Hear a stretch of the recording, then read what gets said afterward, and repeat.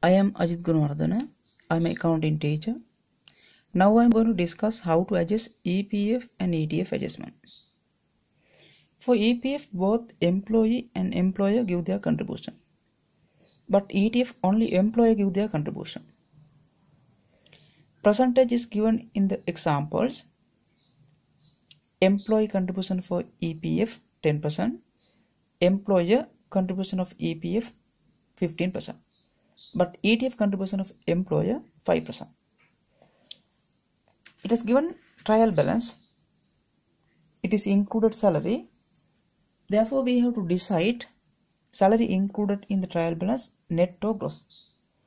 It is dependent on contribution of employee for EPF has been recorded or not.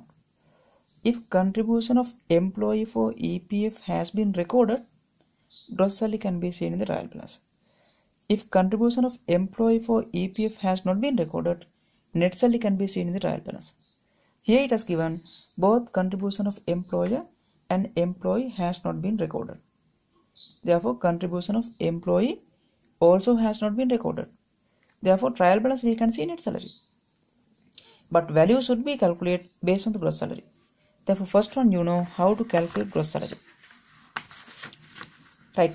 When we are going to calculate the net salary, contribution of employee should be deducted from gross salary. It has not given gross salary, but value should be calculated gross salary. Net salary is given. We know it has given contribution of employee 10%. If gross salary 100, then contribution of employee 10. Therefore, net salary equal 90. It has given net salary. Therefore, now you can calculate contribution of employee. Employee can be calculated. 36,000 divided by 90 into 10. Cannot be divided by 100 because net salary equal 90. Therefore, you can calculate contribution of employee. It should be included here. Therefore, gross salary can be calculated. If you know the gross salary, then based on the gross salary, contribution of employee can be calculated. Then 40,000 into 15% equals 6,000. ETF also like that. Gross salary we know into 5%.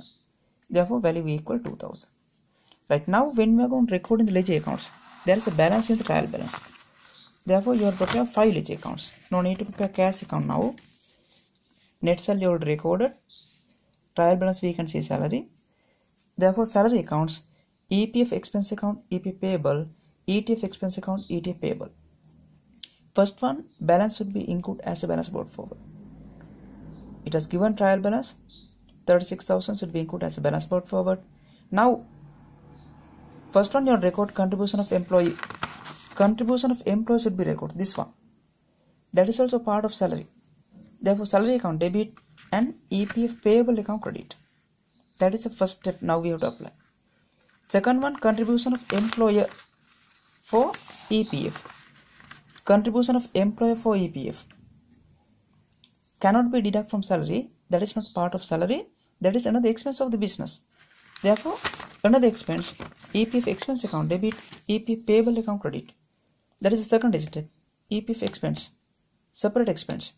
EPF expense account debit, EPF payable account credit. Third one, contribution of employer for ETF. Value already calculated. Contribution of employer 2,000. That is also another expense. Cannot be deducted from salary. That is not part of salary. Therefore, another expense like EPF contribution of employer.